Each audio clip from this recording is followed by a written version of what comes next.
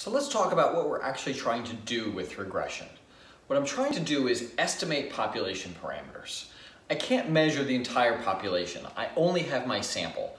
And so I'm trying to get estimates of population parameters based on my sample. That's really what we're trying to do with regression. We're trying to make estimates about population parameters.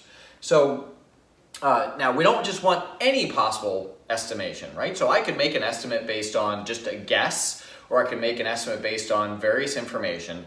I want a particular kind of estimate. And the kind of estimate that I want is what we call a blue estimate.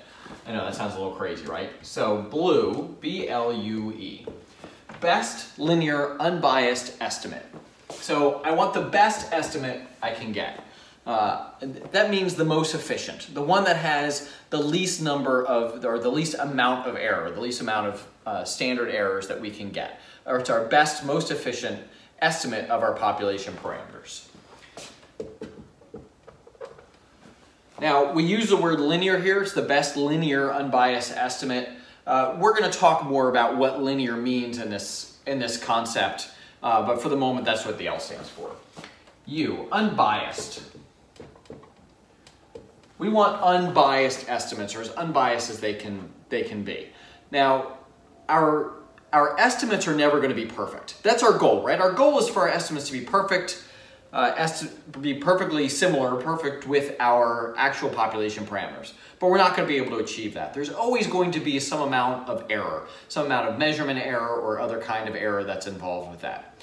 The goal here is for that error to be random, that it be unbiased. So that, yes, if I take error one time and then I take another sample, I get another amount of error. I take another sample, I get another amount of error. Take another sample, I get another amount of error. Over time, those errors should average out to 0 because they are random. This gives me an unbiased estimate. Right? So our estimate is not implicated by any systematic bias and therefore is going to be the closest to the actual parameter except for some amount of random error. So it's the best, most efficient, linear, unbiased, which means random errors, estimate of a population parameter.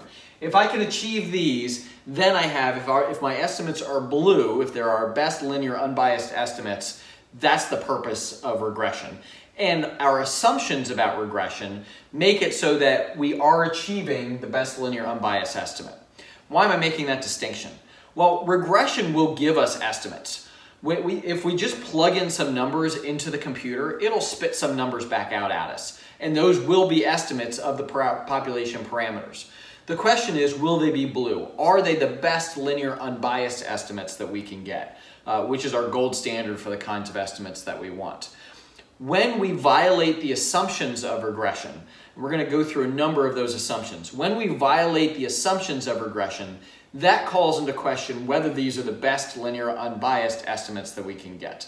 If we meet all the assumptions, then regression actually gives us those best estimates.